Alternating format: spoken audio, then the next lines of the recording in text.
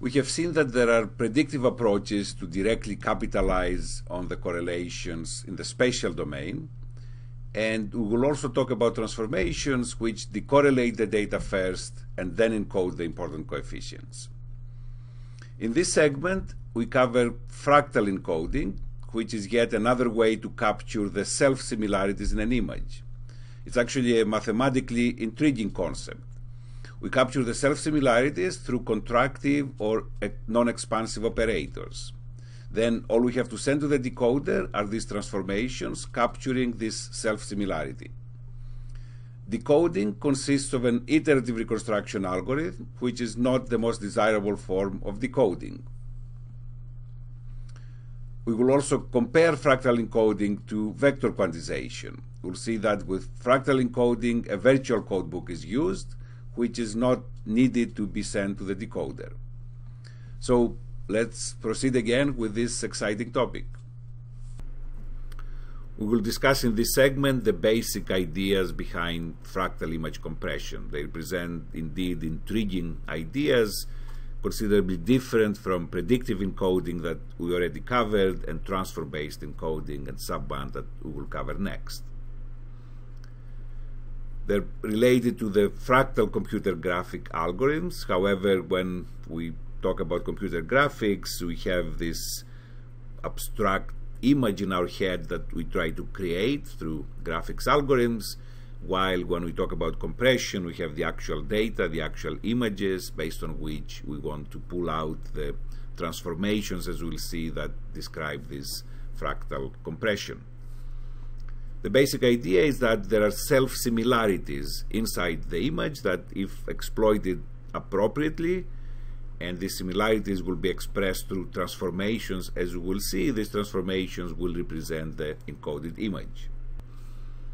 Fractal image compression relates to vector quantization, but unlike VQ, where a codebook needs to be transmitted to the decoder, with fractal encoding, this codebook is a virtual one. This is the advantage, you might say, of fractal over VQ. However, the disadvantage is that with fractal decoding, an iterative algorithm needs to be implemented, while for VQ, it's just a lookup table. And iterative algorithms, by and large, are computationally expensive. So let us look now at the specific details of fractal encoding. We see here the encoder and decoder of a fractal codec, coder-encoder structure. X is the image we want to encode. The objective during encoding is to uncover this transformation T that has X as its fixed point. And X is the whole image, or is typically a patch of the image. So if this patch is processed by T, it's going to give us back the same patch. So if this transformation is contractive, it means that it has a unique fixed point, and this fixed point is the image. So the transformations applied to each patch of the image uncover this self-similarity, and it is these transformations that represent the encoding of the image, and they're sent over to the decoder. The decoder, after receiving this transformation, performs this iterative reconstruction. It starts from an arbitrary initial condition and then generates the first estimate of the image as T applied to x0. The second estimate, the second iteration, that is T applied to x1, which is T applied to T x0. So it's T squared x0. So again, this being a contractive operator, in the limit, after infinitely many iterations, a large number of iterations, it's going to converge to the original image that we had encoded. So it's really an intriguing idea that the image can be represented by these transformations that, again, capture the self-similarity in the image, and these transformations, being contractive, allow then for the iterative reconstruction of the image at the decoder. So it's a different concept again than predictive or transform-based compression. At some point it was thought that this will be the approach that will replace all other compression approaches. It's been very successful. It has not led, however, to any specific image compression standards. So, as already mentioned, fractal encoding or fractal mapping is based on the assumption that the redundancy in the image can be efficiently exploited through these self-transformations. These self-transformations are performed, by the way, on a block-wide basis, and then this gives rise to this iterative reconstruction of the image. So given an image, we will look at each and every block in this image, block D of I, the domain block, and then out of a set of possible transformations, we'll find the most appropriate T of I transformation for this particular block D of I that will make D of I as close as possible, as similar as possible to another block R of I. So you see that this transformation, which is going to be a concatenation of transformations, will also shift D of I to another location where R of I is, and is also going to subsample, decimate D of I to obtain R of I. So the general idea is, given a block D of I, we are allowed to apply 4 different types of transformations, and finding the most appropriate one from these 4 classes, we are going to result in an R of I as close as possible to D of I. And the concatenation of these 4 classes of operators will give rise to T of I, the overall transformation applied to D of I. Now these transformations, X of I is a contractive operator, and we'll see examples of such contractive operators. I of I is an isometry operator, D of I is the decimation operator I just mentioned, and P of I is the put operator that will perform the shifting of D of I to the location of R of I. So we'll see examples of contractive operators. We'll have a set of them to select from. Isometry, these are non-expansive operators. We'll see examples of those. And again, the idea is, out of a set of X of I's and I of I's, pick the most appropriate ones, and then find P of I, assuming we have fixed D of I here, that will allow us to find an R of I which is as similar as possible to D of I. So this is the whole idea, and therefore the image is just encoded through these T of I operators on per block basis. Let us look at some examples of contractive operators. Before we do so, actually, let's define a contractive operator. So T is contractive if Tx1 minus Tx2, the distance or the norm, is less equal than alpha, the distance between x1 and x2, where alpha is strictly less than 1. So what this tells us is that if we have 2 points, x1 and x2, 2 images, 2 patches, and these are transformed by the same operator T, so this is Tx1 and this is Tx2, the distance now of the transformed images has contracted. So Tx1 minus Tx2, so this distance here is smaller than the distance of the original points. So with this definition, it's straightforward to confirm that the examples I'll describe here indeed represent contractive operators. So a first example is the absorption at a certain gray level. So given a pixel xij is set equal to C, a specific gray level. It's absorbed by this gray level.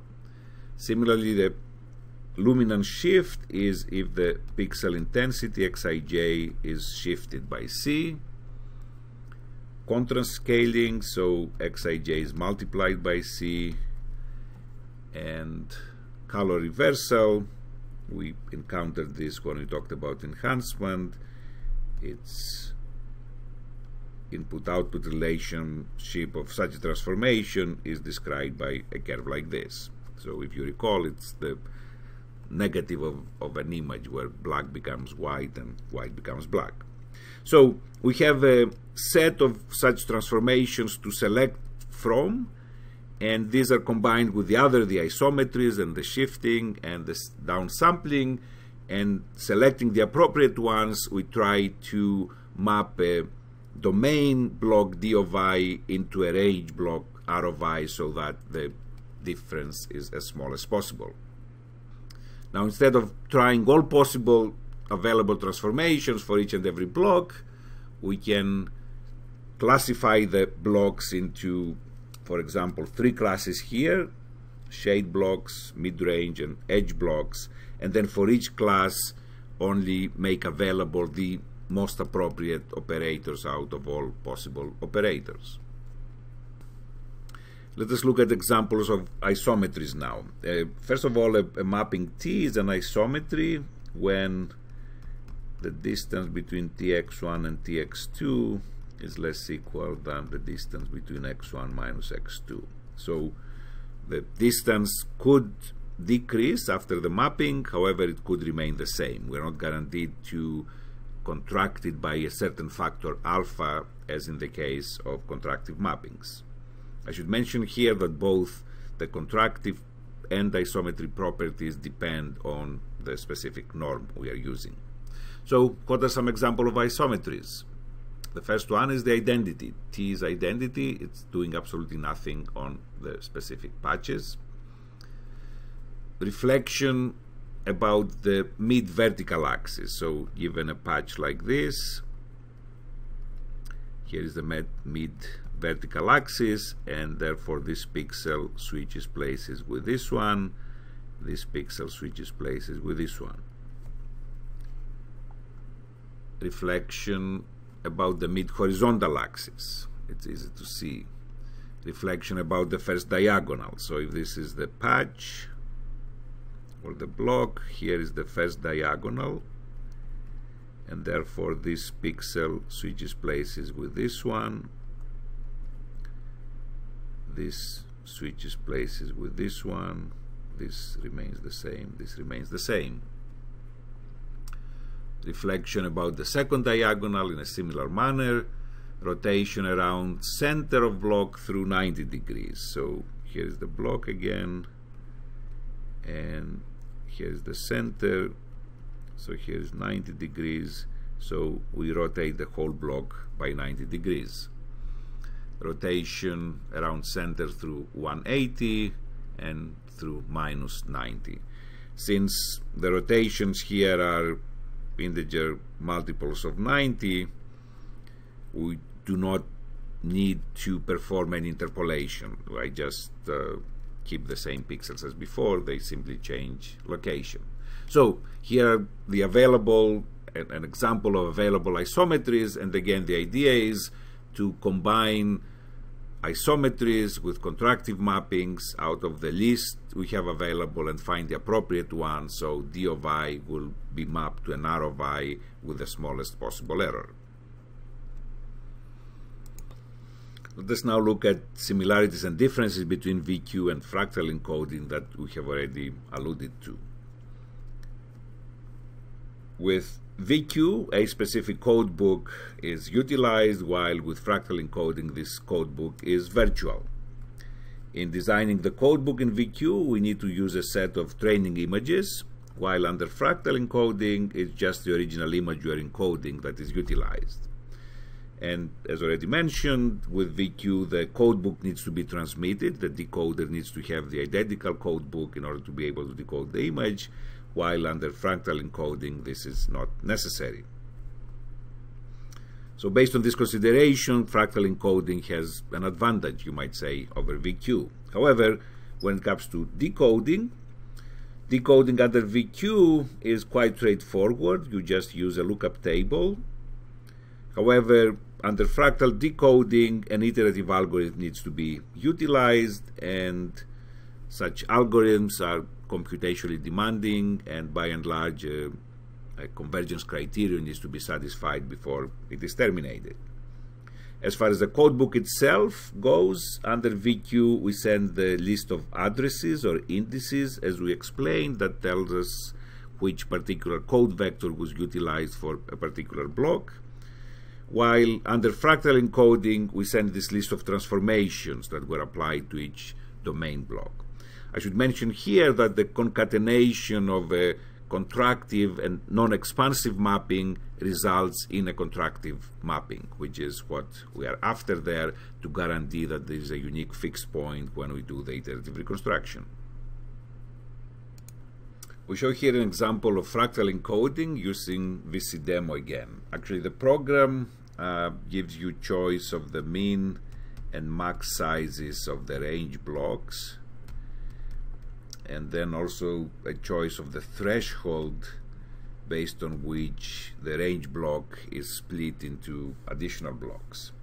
Then a fixed number of bits is used for the shift. 3 bits are used for the isometries.